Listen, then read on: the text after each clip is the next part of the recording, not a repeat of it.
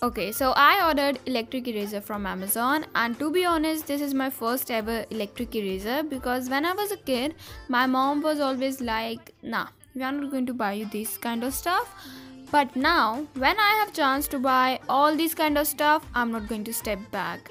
So, when we open our box, we got to see something like this. Basically, its packaging is not that much good, but it's okay.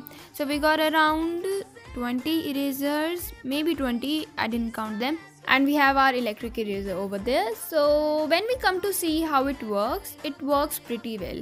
But when I apply a little bit pressure, it stops working and it runs on cell. So yeah, this electric eraser is not that much bad. I will recommend you to buy this. And yeah, to be honest, my mom didn't know ki I have these kind of stuff in my room like hexagon mirror, electric eraser and so many more things. If she came to know, I'm dead.